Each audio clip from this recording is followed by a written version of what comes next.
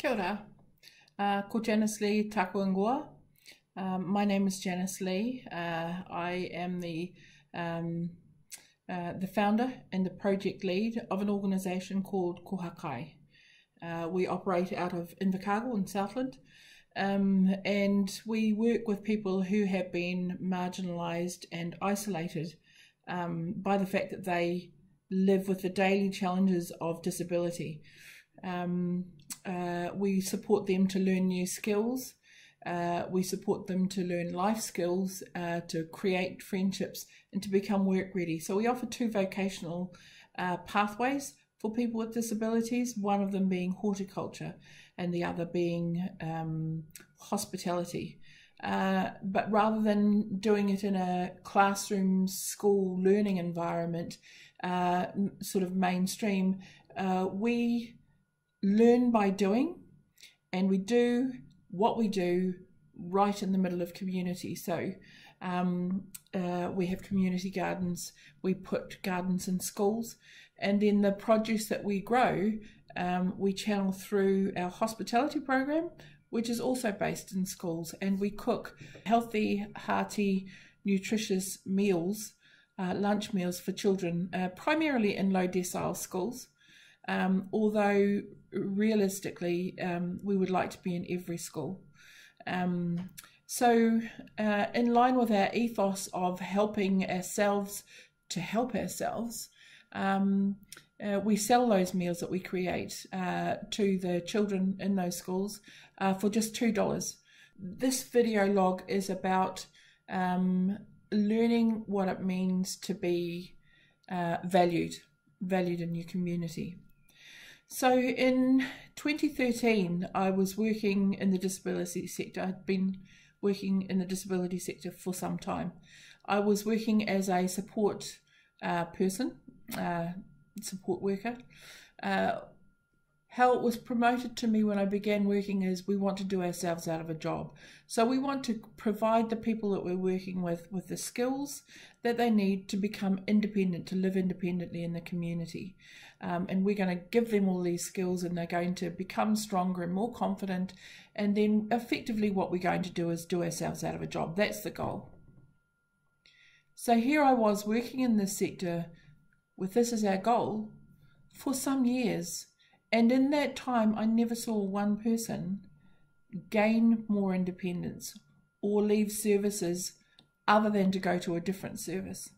And I thought, if this is our job, if this is what we're striving to achieve, then we're letting the side down, because what I could see from the people that I was working with, they were becoming more reliant on me and less likely to do for themselves. In other words, what we were doing was empowering them to become more reliant on us. So what happened this day, I was, you would do a block of support with one person, and then you'd have a break while you drop them off, and then you'd move on to the next. So I was working with this one lady, and we were doing some secondhand shopping. That was her thing. She really enjoyed doing secondhand shopping. It was coming to the end of our support time, and I was thinking about the next person that I was going to be going on to, and in the second-hand shop that we were visiting, I saw this item. Now I can't even remember what it was. All I remember thinking was, hey, that's really cool, and this lady that I'm going to see next would love that, because this is the sort of thing that she loves. I'm going to get this. It's only $2, and I was so excited for my purchase. And so in due time, I rocked up to this lady's house, and I went in there. I was so excited, and I said, look, I was just out, doing support with such and such, and we're in the second-hand shop, and I told her the big story, and I said, I saw this, and I thought, oh, it's got your name on it, and I thought, I want to get this for you. Here you are. And she went, oh, thanks. What time is support tomorrow? And I thought, whoa, bag, what's going on here? And then I thought, you know what? When you are a person who has spent your whole life with disability, someone who has been reliant on other people for every facet of their practical life, and you know that you have to say thank you. So thank you for picking me up and taking me shopping. Thank you for taking me to the doctor. Thank you for picking up this for me. Thank you for helping me with my dishes. Thank you for helping me with whatever. You spend your whole life saying thank you because you know it's what you have to do. So it becomes, the word thank you has no meaning. It's as meaningful as a sigh or a yawn. It's something that happens automatically with no thought. And I thought, this is where it needs to start. This is where the change needs to happen, because these people do not know the sense of value. So this is what we need to do. We need to find a way to teach them the sense of value. So it just happened at that time that I was the recreation officer for the organisation that I was working with. Now, normally what recreation looked like was, okay guys, we're going for a picnic to Seaward Downs Bush. I'll be there to pick you up at 2 o'clock. Be ready. And so you'd pick them up and you'd have a carful, or you'd have a couple of carfuls, and off you'd go to your outing, and you would go for a walk and you would have a picnic, lovely time, blah, blah, and I'll drop you home at 5 o'clock, where you go inside, you close your curtains, you turn your TV on, and you've already forgotten most of what you did. And so all that was a window of entertainment with no real sense of value, and realistically nothing of any kind of productive activity. Maybe a little bit about, you know, getting fitter or something like that, but there was no substance to it. And I thought, that's where we need to start. So as a recreation officer, I arranged for us to do some activities together. And what we did was, we got this paper, fancy paper, pretty paper, and I taught them how to fold it all and make little origami boxes, kind of about that size. Just big enough to have 4 little truffles inside of it.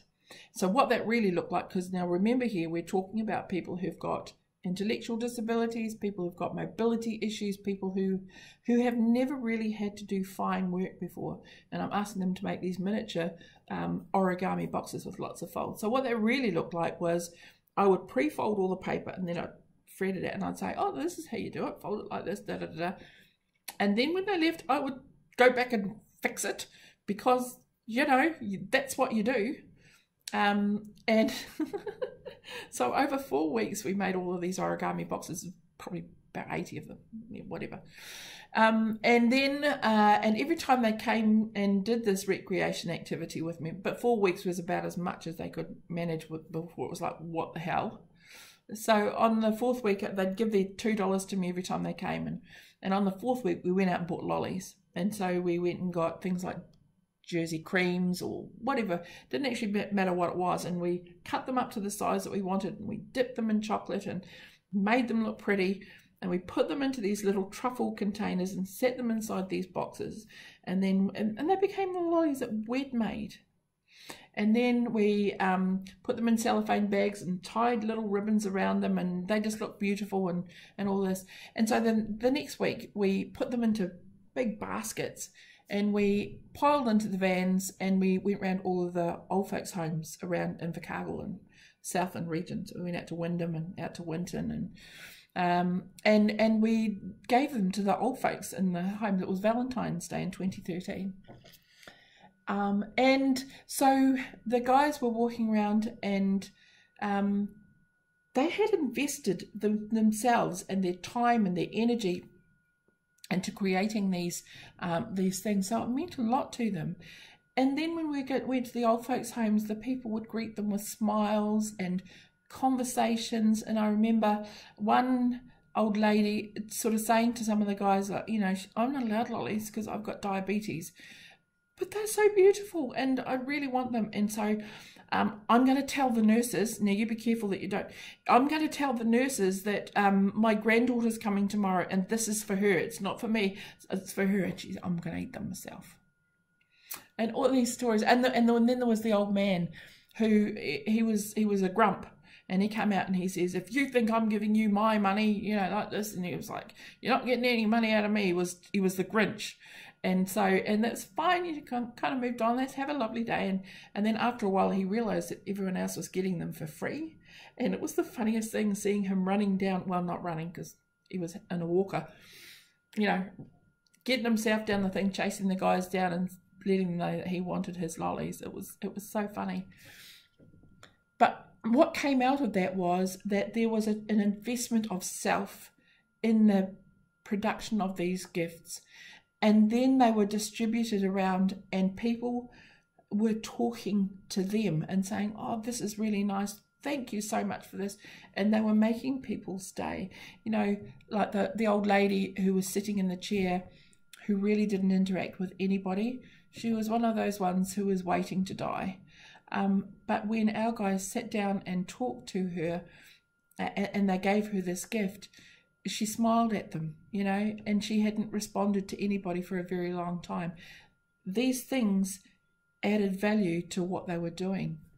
And so the time came when we went to go home, and all the way home they were talking about the little bits, because they had been off in different directions and they'd been talking to a lot of different people, been distributing a lot of these things, and it had a richness for them, and it was a richness that lasted for some time. So, you know, you would find the next couple of weeks after, they were still talking about little snippets that they had remembered of things that had happened during their outing, and the efforts that they had made, and how proud they were of what they did. And this is how we began to understand the value of thank you. And that was our beginning, just learning the value of thank you.